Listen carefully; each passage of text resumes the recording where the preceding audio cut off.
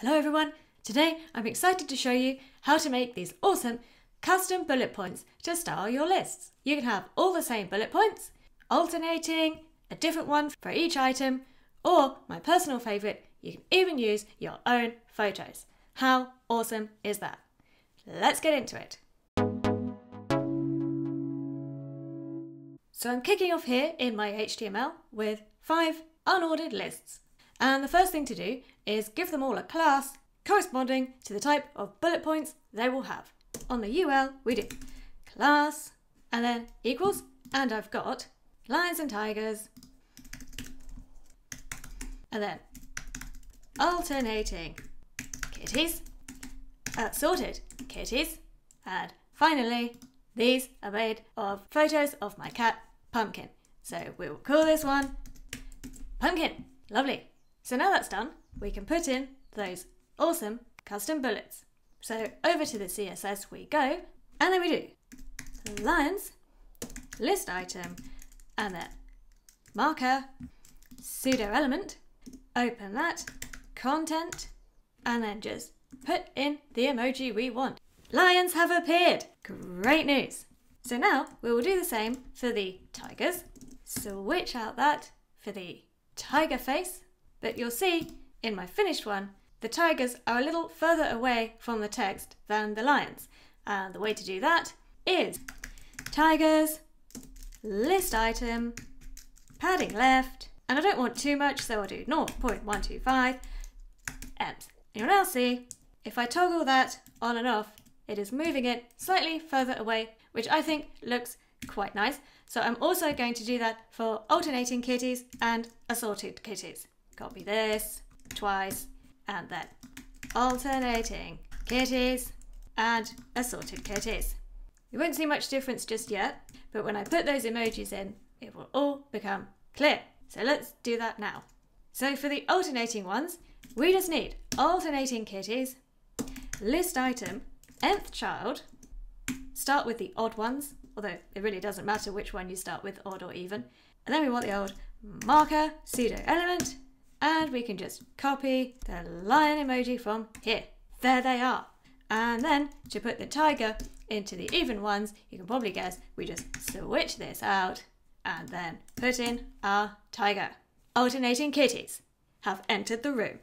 But what about the assorted ones? Very similar kind of thing, so we can just copy this one more time. Assorted kitties, and then instead of odd, we can put in a specific number.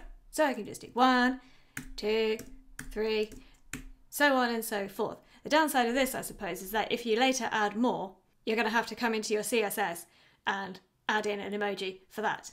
But for now, we can just stick to this. And I had tiger, leopard, cat. Let's do it. Tiger, there it is.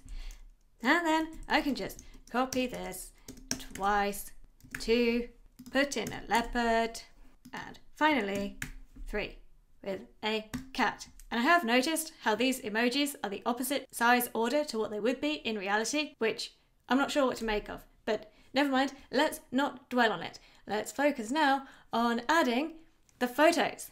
So I have here a picture of my cat Pumpkin, looking regal, like some kind of general in the 1900s, I think.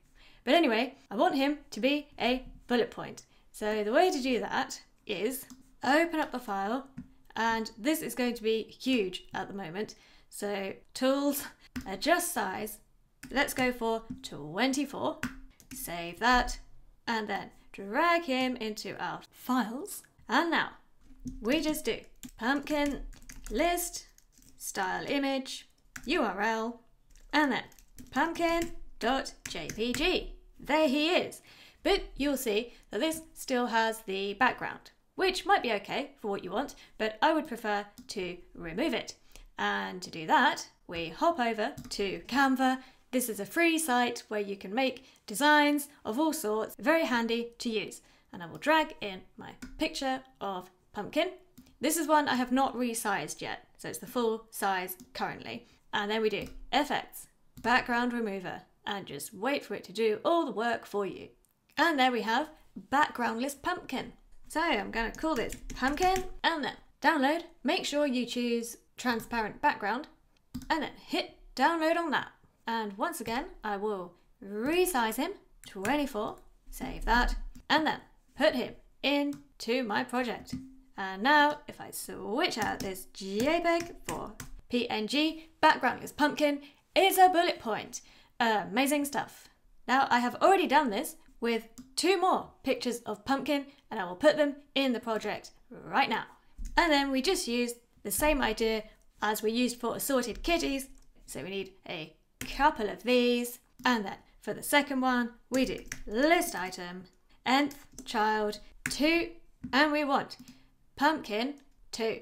Woohoo! A new pumpkin has entered the building. And actually, even easier, we can do this.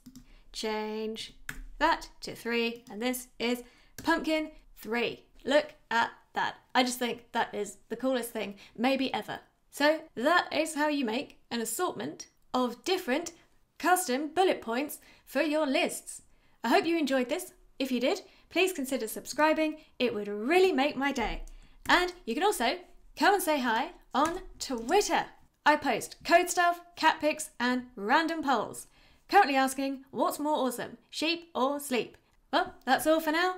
Happy bullet pointing, and I'll see you next time.